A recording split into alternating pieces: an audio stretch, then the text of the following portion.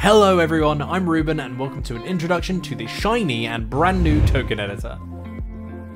For the last few months, 2-Minute Tabletop has been working on a tool that will allow you to enhance your games with some amazing token art from our wonderful artists.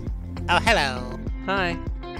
In this video, I'll be going through how you can get started and some of the basic features you can use, but there's a whole lot more features at your disposal should you want to explore and access them.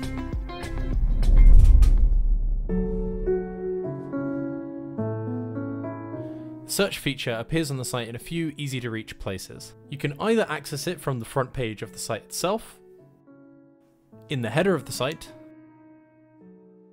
or on some pages it'll be hidden until you click this button. Then simply search the token you're looking for and bam, there you have it. Once you've found your token, you're going to want to edit it.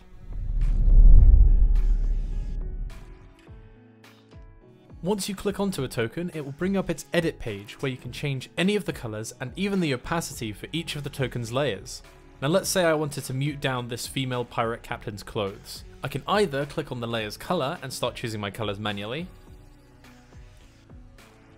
or I can take a look at what palettes are available.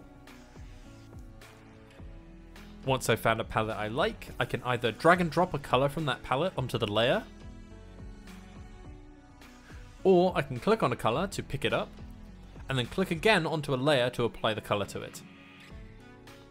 To edit a layer's opacity, you can simply go down to the advanced section, and adjust these sliders for each of the individual layers.